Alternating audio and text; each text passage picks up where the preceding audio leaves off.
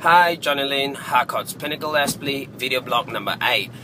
So it's 8:30 in the morning. I'm on the way to the office today. I just decided that it's been a bit of a crazy time this week that I haven't had much time to do a video blog. This will be one of the very last few video blog that I've been going to be doing during the year. Considering everything's finishing up soon.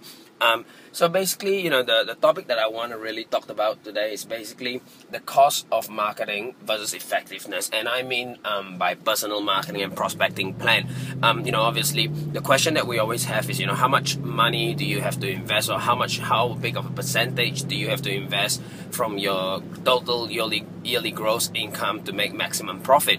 And so I want to have a quick chat about that as well, because I tend to find that my way is very, very cost effective, and it works for me anyway. So in terms of time saving as well, so the big thing that I do still in my farm area is letterbox drop fully sealed envelope.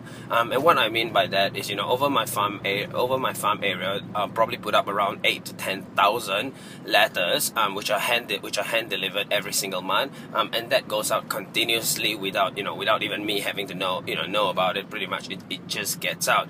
And in terms of just listed and just sold, so for every property that I list, we do both a just listed letter, which is fully sealed envelope, 300 of it, as well as a just listed flyer. So it's black and white, printed on A4 paper, in-house, 3x3, chopped up into 3 different things, and that goes up. Pretty much we've been doing that from day one. So it's all about building a strong presence, but obviously because everything is done in-house, that it's pretty much very, very cost effective as well.